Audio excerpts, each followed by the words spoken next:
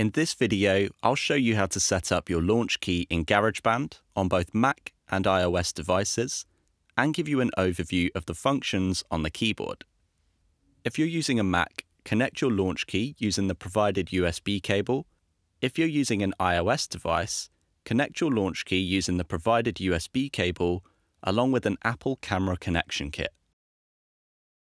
Next, open GarageBand, create an empty project, and load an instrument track.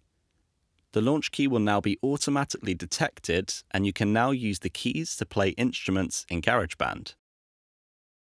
The new Launchkey Mini now features a creative arpeggiator and a fixed chord mode.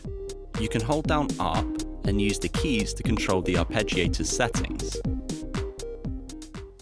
You can press and hold the fixed chord button, play a chord starting with the root note, and then play this chord with the same intervals anywhere on the keyboard just by pressing a single key.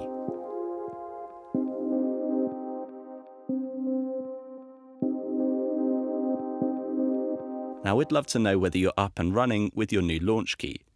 If you are, then that's great, but if you need some more help, we can put you in touch with our support team.